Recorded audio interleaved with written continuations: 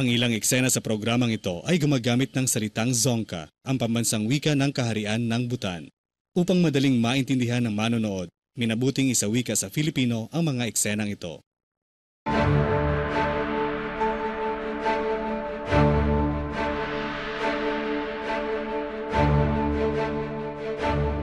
Lagi naman may shooting stars eh. Alam mo ba kung anong lagi kong wini-wish? Ano? Ikaw, ano bang lagi mong wini-wish? Forever and ever tayo na maging best friends. Forever best friends! Walang makakapagpaligaw sa'yo sa landas mo o sa tandahana mo, Jao. Sir, salamat nga po pala. Kung di niyo po siguro ako doon nilagay sa fountain, siguro nga po tostadong hotdog na din ako dito. Mikay nga po pala. Gino. Bulok na yan, bulaklak na yan. Alisin niyo na yan!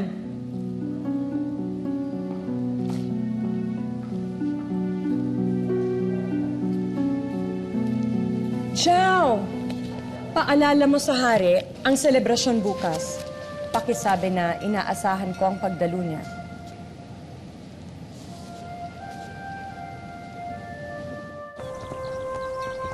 Isa sa mga mahalagang bahagi ng inyong pagsasanay ay ang kaalaman nyo sa negosyo, politika, kultura at agrikultura. At ang panahon na magsisimula ang pagsasanay nito ay ngayon.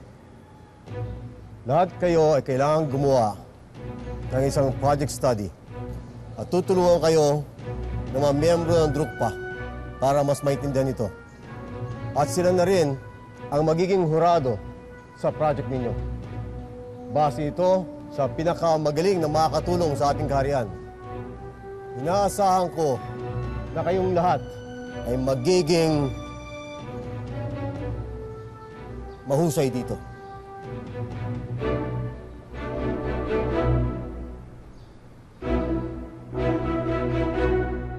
Parang mukhang tanga eh. Naisip ko, ano mo kang iharap sa'yo, Pierro? Marami akong trabaho. Inuubos mo oras ko. Ay, The least I expect, bigyan mo ako ng sagot hindi galing dyan, kundi galing dito. Hey! Natuwag ako. pinapanood niyo. Bakit? Because it's true. Iwan ko nga ba dito kay Kiko? Tony, I almost lost you. For a change, hindi nga Discovery Channel. Kumaling ka. Ngayon, mas natatakot ako mawala ka. Bakit mo ako mahal? Bakit mo ako mahal? Hindi ko alam. Hindi mo alam? Hindi ko alam. It just hit me. I didn't even believe in forever, Mikay. But I think I found forever in you.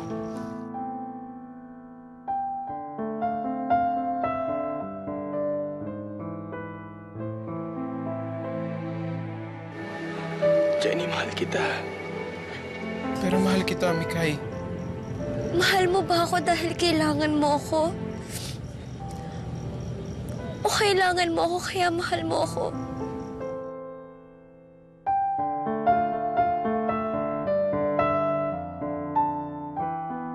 Matatanggap ko lahat dahil kaibigan mo ko eh. Ano bang problema? Sabihin mo sa akin dahil kaibigan mo ako. Oh yes! Kaibigan mo ako! Kaibigan mo lang ako! And I'm so stupid to make the biggest mistake of falling in love with my best friend.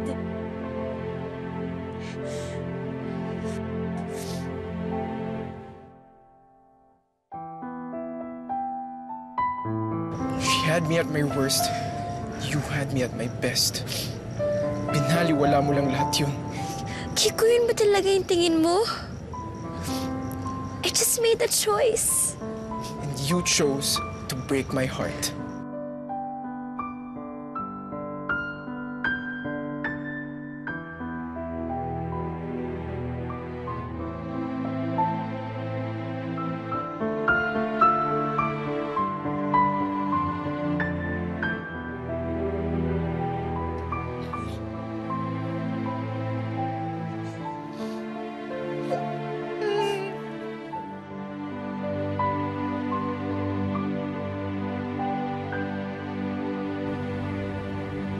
Lahat ba ito ay ani nyo?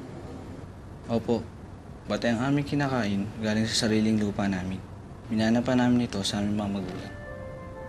Pero dahil pabago-bago ang panahon, pati ang ani naming palay, halos pababa na rin ng pababa. Ano pong maaari kong maitulong sa inyo? Pangunahing kailangan namin ay ang binhi na makakasabay sa pagbabago ng panahon. Tutulungan ko po kayo.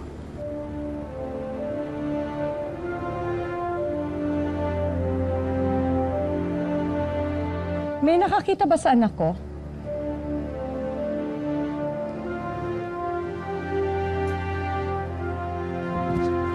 Jao, ba't ganyan ang ayos mo? Kinausap ko ang mga magsasaka. Hindi ba sabi ko sa'yo, meron tayong pagdiriwang dito. Ayoko yung ganyan ang itsura mo. May kailangan akong gawin para sa kanila, Ma. At mas mahalaga yon kaysa sa pamumulitika natin dito. Hindi ba?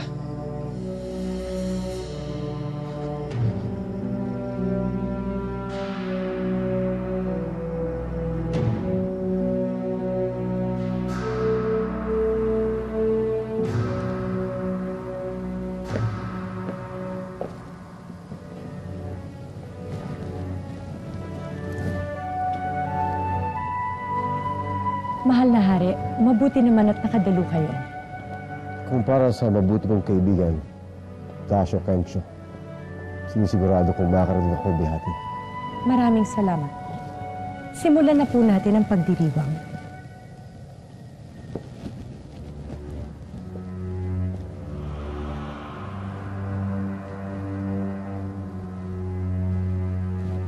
Kung nasaan man ang asawa ko ngayon, alam kong masaya siya. Dahil ngayon, ang anak namin na si Jao ang susunod sa kanyang mga yapak. At dahil si Dasho Jao ang mismong nagturo sa kanya sa lahat ng nalalaman ni Jao ngayon. Alam kong hindi lang niya papantayan ito. Hihigitan pa niya ang mga nagawa nito.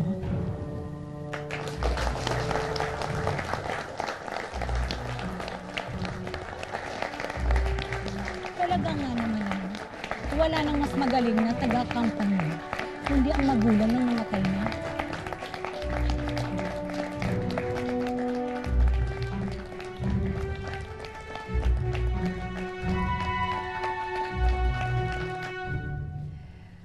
At ngayon, palakpakan po natin ang aking anak dahil magbibigay po siya ng kanyang munting mensahe.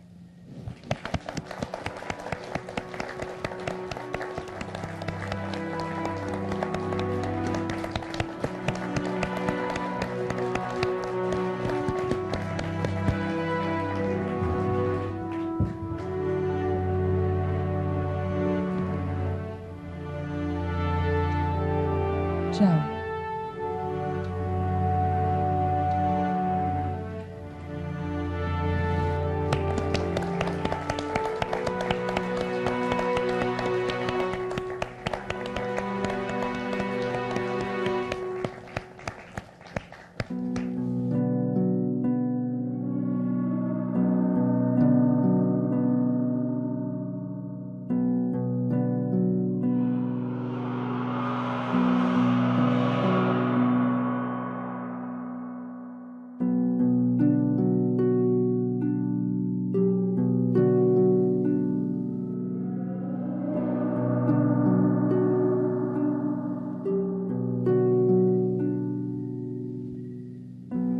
Jao!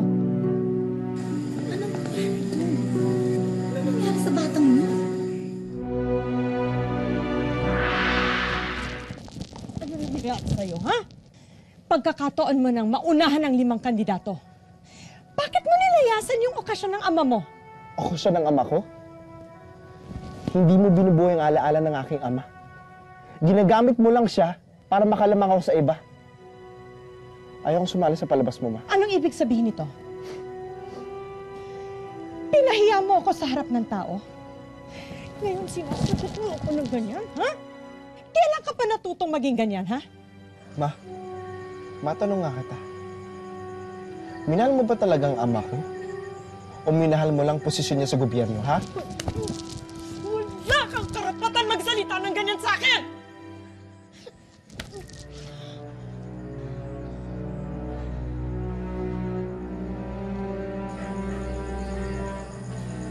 Alam mo, kung ganun talaga kahalaga sa'yo yung pagiging hari ko, sana kayo na lang lumagay sa posisyon ko.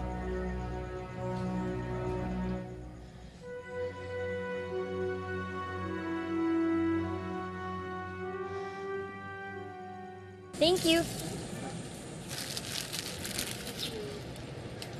Hi, Mikay.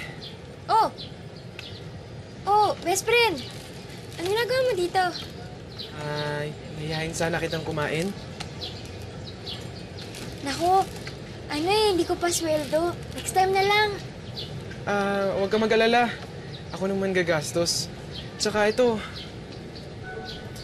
Wow! Ayos ah. Tara. Tsaka, may sasabihin sana ko importante sa'yo eh.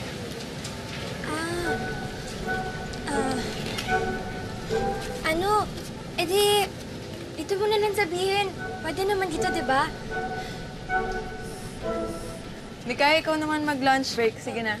Samahan mo na yung boyfriend mo. Ay, naku! Hindi ko po siya boyfriend. Best friend ko po.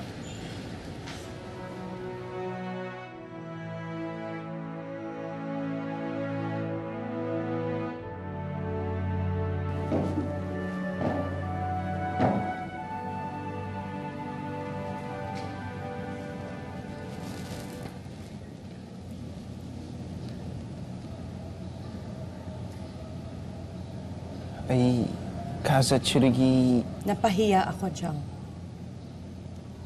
Ginagalang ako ng mga tao.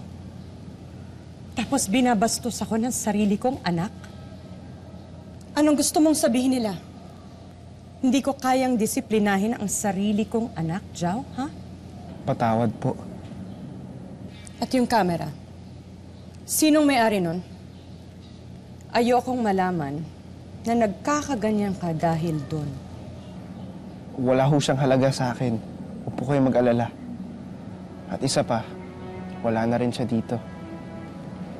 Isa lang siyang turista na hindi na makakabalik pa dito.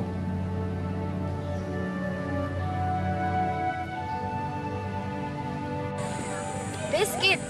Ito pa. Ano to? Ayan. Dinuguan.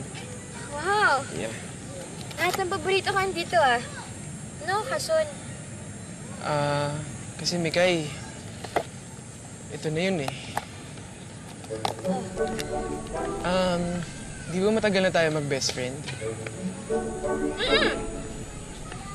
Gusto ko, forever and ever tayo mag-best friend. Kasi ito nga, di ba sabi nga nila, minsan, nasa harap mo na, pero hindi mo pa nakikita. Huh? Gets mo?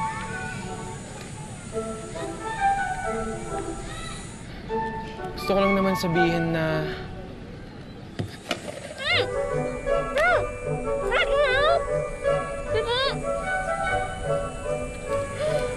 Panira naman ang ito. Oh.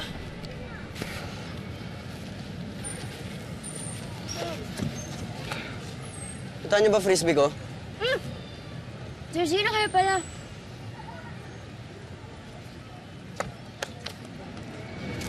Sensa na. Kilala mo yun? Oo. Niligtas niya ako. Niligtas? Saan naman? Basta, habang kwento eh. Lahat naman ng kwento mo mahaba eh, pero nakikinig ako. Eh, hindi naman kasi ganun ka-importante eh. Ano nga pala yung gusto mong sabihin kanina? Wala. Imbitahan sana kita sa recital namin ni Tita Ana. Di ba every year naman natin pinupuntahan yun? This week na yun, punta ka? Ano ba? Punta ako.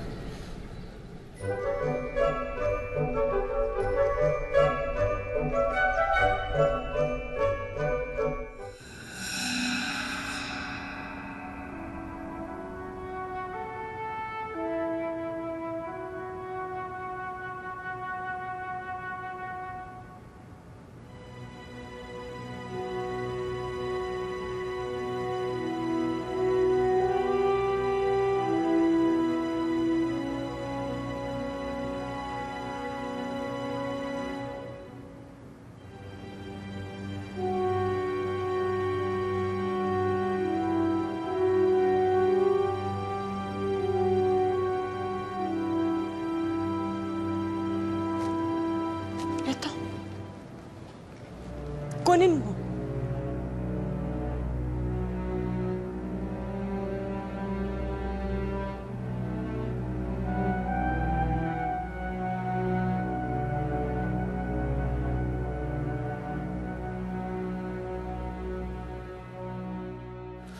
Good morning, Gino. Morning, Ma. Pa. Pero mukhang di naman magandang morning mo eh. At pa, akala ko ba nag-i-impake ka na? Hindi ba naanal na kayo ni Mama? Nothing is final yet. And besides, Gino, this is my house. Gino, let me remind you na ang laki-laki ng dinonate ng lolo mo para makapasok ka dyan sa school mo. Pagbutihan mo yung pag-aaral mo. Huwag mo sasayangin ang pera ng lolo mo. Sir, yes, sir! Gino, di ka ba kakain ng almusal? Ayos na to sa akin, Ma. Best friend!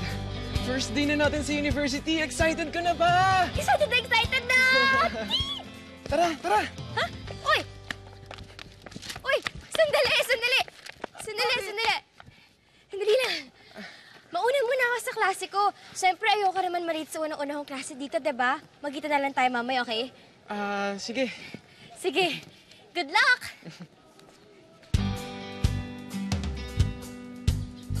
Oh, go na! Sabay na tayo! Sige. Kita-kits na lang mamaya. Sabay naman tayo ng break eh. Sige. Ingat!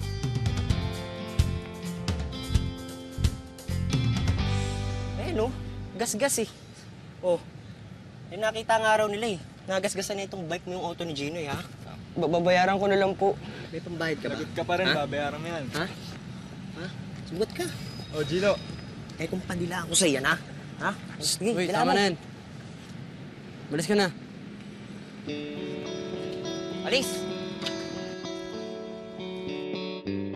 Kumusta ba yung mga class mo? Mga prof mo, okay naman? Mukhang okay naman. Sana. Sa'yo? Okay lang naman rin.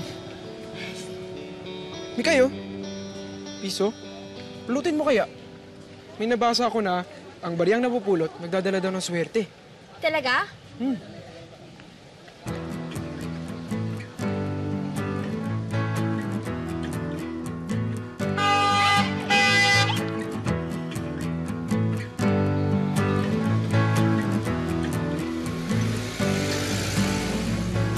Yabang naman nun.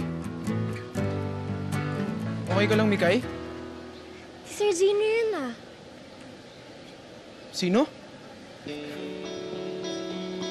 Kung hindi niya ako hinagi sa fountain, malamang nasunog na ako ng buhay. At saka sigurado ako siya yung kumuusap kay Mang Vicky Kaya hindi na sa akin pinabayaran yung nasunog ng hotdog costume. Huwag kang lalapit dun, Mikay. Huwag kang lalapit dun. Kung lumapit ka pa dun, magagalit talaga ako sa'yo. Bakit naman? Tignan mo naman kung umasta. Kala mo kung sino, yapang-yapang naman. Mabait yun. Tulungan ka lang ng konti, mabait na. Hindi mo pa nakikilala yung tao eh. Mabait nga yun. Nararamdaman ko. Maniwala ka. Okay? Sir Gino! Sir! Thank you nga pala, Hindi pa po ako nakapagpasalamat sa pagtulong niyo sa akin eh. Huwag kayong mag-alala. Makabawi din po ako sa inyo. Bili ka ba sa kotse?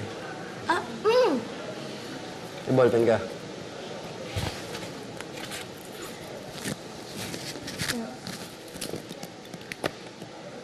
Kamay mo.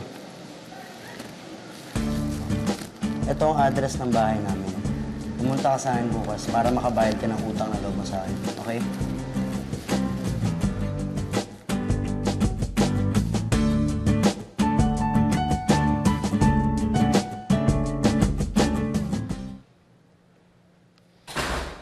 Gino, I left an invitation. Kunin mo na lang kay Wendy. Pinapapunta ka ng lolo mo dun sa investors night ng kumpanya. Bakit? He wants you there. Gusto ko makilala ng isang investor. A certain Mrs. Raquel Esquivel. Sino yun? Apparently, she's the mother of one of the girls na minsang niloko mo. She's going to bring her daughter. And once and for all, gusto ni Mrs. Esquivel na magkasundo na kayo ng anak niya. Pati ba naman yan, kailangan pong pakialaman? Ang babaw nyo naman, ang datandaan nyo na. Gino! Huwag mo ko tatalikuran, ha? Nakausap pa kita, eh. Alam mo, kahit paano natin balibalik ta rin ang mundo, isa ka pa rin De La Rosa. And what you do reflects on me, your lolo, and the company. That is the bottom line. Kaya pwede ba, pumunta ka na lang doon sa party. And please, be on your best behavior. Siguro naman yung kayang-kaya mong gawin, di ba?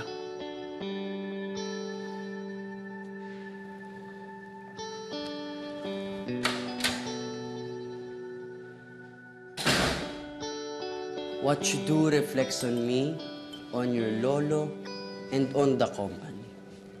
Ma, seryoso ba si Papa dun? Yun lang naman ang hinihingi nila. Pagbigyan mo na yung lolo at papa mo para matapos na. Sige, Ma. Pupunta ako. Pero, huwag nilang aasahan na para nila akong tuta dun na gagawin lahat ng gusto nila. Actually, baliktad ang gagawin ko. Gagawa ko ng eksena dun na hindi nila makakalimutan. Gino?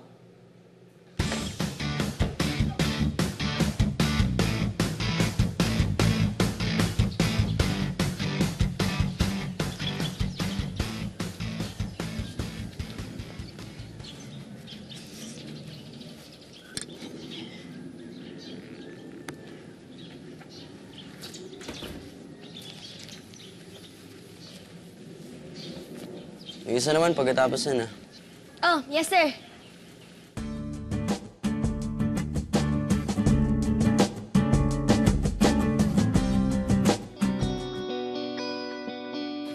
Akala ko pa naman mababad trip ka dahil pinagawa ko sa'yo yan. Karamihan kasi ng mga babae, pag pinagawa ko yan, mag-iinarte at aayaw lang. Ay, nako, sir.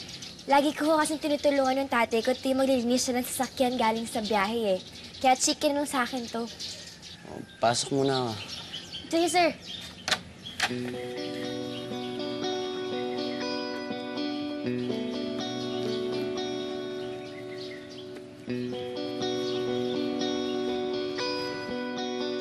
Hello po, sir. Gandang hapon.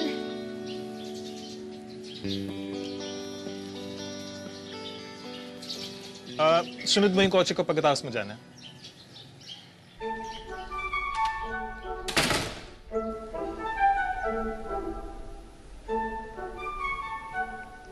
Are you going to the party? Oo naman, Dad. Ako pa. Gino, ikaw ang kaisa-isang apong lalaki ng lolo mo. At kahit gago ka at pasaway, naniniwala kami, natitino ka rin at matatauhan. Now that you're 18, you have to man up, son.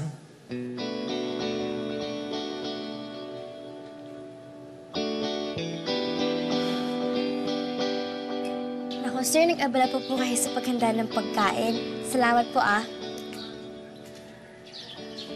Alam mo, sana hindi ka na pumayag na linisin pa tong kotse ni Papa, eh. Hayaan mo, pabayaran na lang kita. Ay, naku, sir, wag na po, nakakaya naman. Akala lang po yan. Idagdag din na lang po yan sa utang na loob ko sa inyo. Hindi. Hindi kasama sa usapan natin to. Babayaran kita. Hindi na po talaga kailangan, sir. Pero gusto niyo, okay na naman po. Hindi ka ba nahihiya? Ibang girls kasi sa eskwelahan, may hiya sila sa akin pag nalaman kung tindera sila sa park. Eh, sir, malayo naman po ako sa mga babae dun sa school, eh. Mahirap lang naman po kami.